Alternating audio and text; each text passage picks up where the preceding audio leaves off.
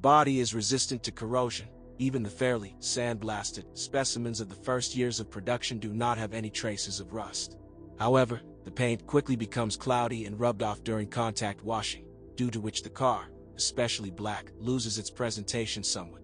Polycarbonate headlights of pre-styling versions are also covered with a muddy mesh and often sweat inside. Decorative headlight washer covers are often lost, and the washers themselves can leak. The pre-styling Touareg was distinguished by rich equipment, full power accessories, dual-zone climate control, leather and wood trim. Traditionally for VW, this SUV has well-thought-out ergonomics, a well-organized driver's workplace, high-quality materials, and good sound insulation.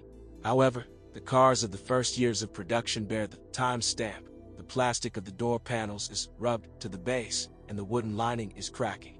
The Nappa leather on the seats is subject to wear and tear, but the Cricket leather is more durable.